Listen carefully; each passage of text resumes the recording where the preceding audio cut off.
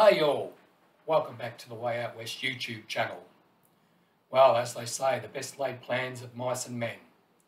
I stated in our first YouTube video that I had planned to do some short interviews with artists that were due to play at the club. Well, thank you COVID for scuttling that promise. All is not lost though. Last year, Bernie and I interviewed many Way Out West musicians for the 20th anniversary book. Subtle hint.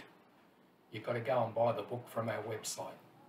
We have many hours of Zoom footage of those interviews.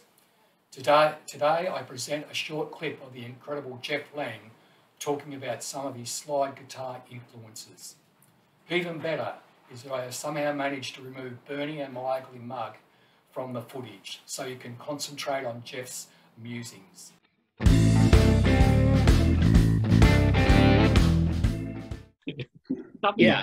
Yeah, it's like Elmore James. I mean, it's similar to Elmore James, but it's got that same thing where there's no problem working out what they play. No. It's not complex, but at the same time, it's just the individual person's body rhythm, the way they, the way the angle and the velocity they strike a string, and just the way you play music with your whole body, just not just your hands, and just Muddy Waters playing slide, those early recordings of Muddy Waters, like in the Plantation recording stuff where he plays I'd Be Satisfied. You go, well, you can hear what he's doing. There's not that much to it, but try and sound like that. Yeah. It's impossible. You'd have to be him and then to do that. So yeah, I was discovering stuff all the time. I mean, that first Hound Dog Taylor record was a real great discovery because I hadn't heard anyone speak about it. I hadn't read an interview with anyone who mentioned him. It would have been out there. I mean, George Thorogood was flying that flag, but I just didn't know. And so some of those things are pretty potent. Finding something like that when you didn't even know you were looking for it, and it's like never heard of them, and then you put it on and go, wow, I love this. I love the other guitar player too, Brewer Phillips. Love the drummer, Ted Harvey. Got to meet him, which was a real thrill. Wow. Yeah, I love all the individual players in that band. They were a real band. It wouldn't have sounded that way without any of those three people playing together that way. Amazing. So was there a single album that really lit the fuse? When we were talking to Jeff Atchison, he said, "Oh, I heard the Beano album and my life changed forever," type of thing.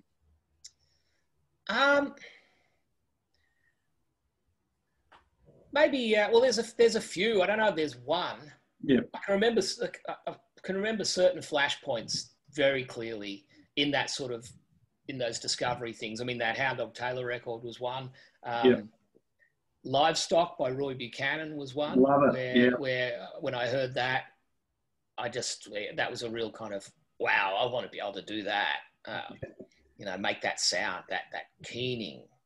Piercing, trebly, but fat still and biting Telecaster sound. I just loved that. I'm thinking as well, like Paris, Texas soundtrack by Ry Cooder was a real, because I think that might have been the one that made me really kind of go, oh, okay, slide guitar. It kind of really, grabbed my head and turned it and went, this particular thing about his music is really attractive to you. And again, thanks to my old man was buying that stuff when it came out.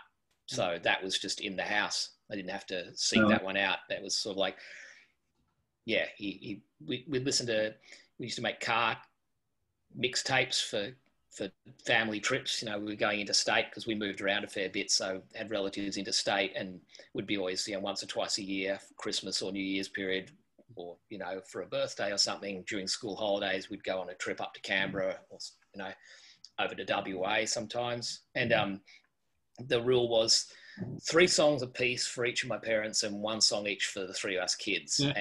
And I just sort of kept quiet about how much I liked my parents' choices. It's not fair, you're getting like 5 or 6 songs that you like per round. Yeah. But so that stuff was just playing. I remember Dad had Bop to Your Drop and Chicken Skin Music by Ry Cooder, and he had 6 and 12 string guitar by Leo Kottke.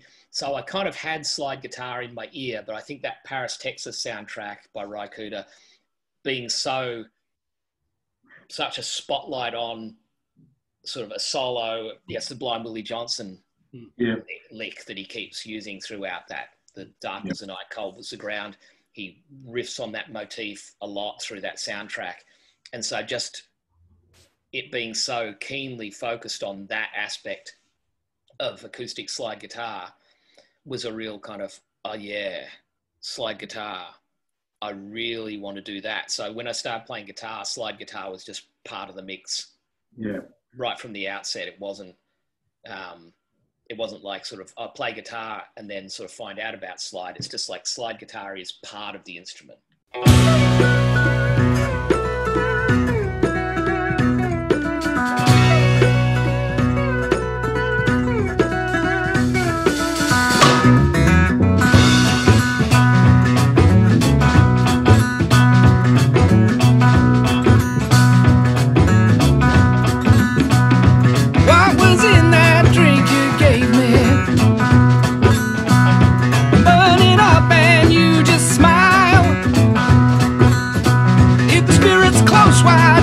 Save me. Cast adrift out on the tiles. Promise you would not do this to me. I told you all I was there to take, but you're so keen to prove it to me. My confession was my first mistake. Disappearing. How do I know who took my hand? How do I know whose voice I'm hearing? I wanna run but my legs won't stand.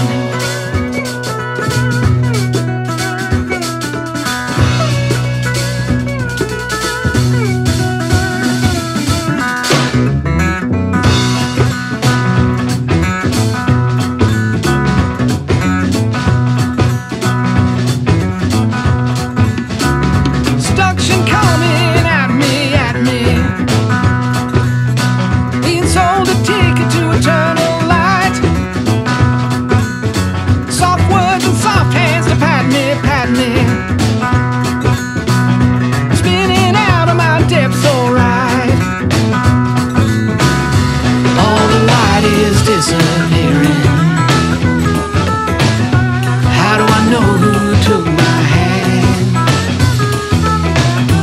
How do I know whose voice I'm hearing? I wanna run but my legs won't stand.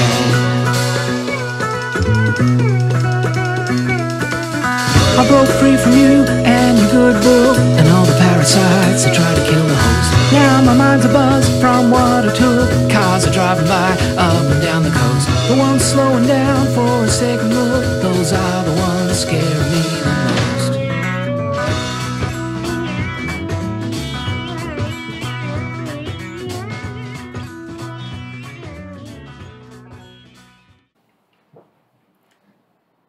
Sure hope you enjoyed those informative words from Mr. Jeff Lane. And thanks, Jeff, for allowing us to use one of your songs as the soundtrack. For something to read during the lockdown, I highly recommend Jeff's book, Some Memories Never Die, a very funny, informative narrative on the life of a touring musician. Next week, I will have another artist interview for your enjoyment.